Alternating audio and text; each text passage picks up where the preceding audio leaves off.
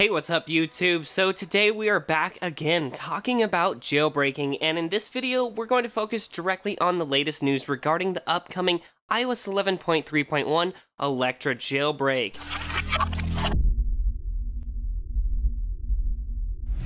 We are so close to a public iOS 11.3.1 jailbreak utility release, guys. The anticipation is real and justified at this point. So before we start, be sure to give this video a huge thumbs up and hit that subscribe button below and ding that notification bell to be updated when we release future updates and coverage pertaining to said jailbreak. So jumping back real fast, if you guys recall, Tanner's latest jailbreak update left off with Coolstar announcing some incredible news. Electra can now jailbreak up to iOS 11.3.1.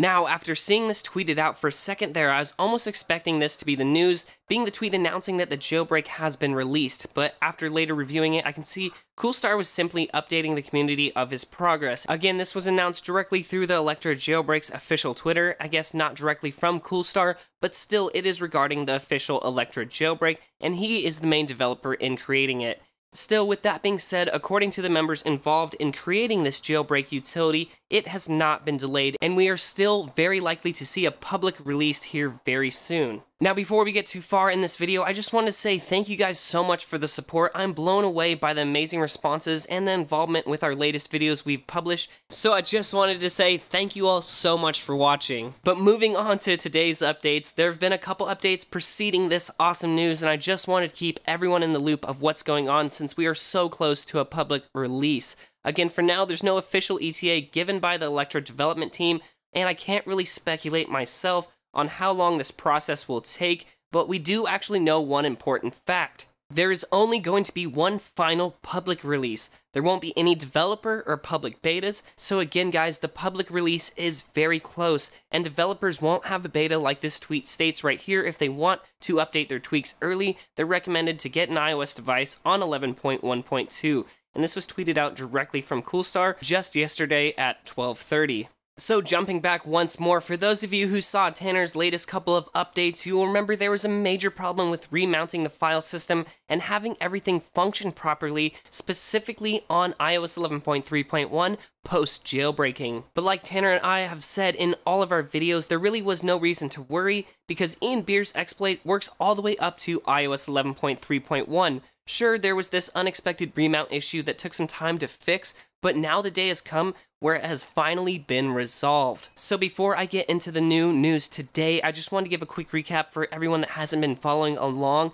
Initially, when Coolstar first found out about this remount issue, he tweeted out this. He says, "Worst case scenario, I do have an alternate solution that we can use for 11.3.1 users." Now, and then just a couple days later, he says he's found a much better zero-day APFS workaround to fix this remount issue. But again, this is a private bug that Coolstar has yet to release that he was planning on releasing worst case scenario if no other solution was found. But really, Coolstar and the jailbreak community now has their cake and is eating it too, as there have now been 3 zero-day bugs that have been found to fix and resolve this remount issue for iOS 11.3.x users, and one of them was actually publicly disclosed by this developer named Zangs. So again, just to lay everything out clearly, so Coolstar has one private zero-day exploit which he could release to the public with his Electra jailbreak, very worst case to fix the remount issue. Now at the same time, another developer named Jonathan Levin has his own private zero-day exploit as well, which again he could also use and supplement to Coolstar's Electra jailbreaks or use on his personal projects like LibreIOS. But then lastly and most importantly, Zangs now has publicly released information regarding his bug that he found. Now this is just incredible news for two reasons.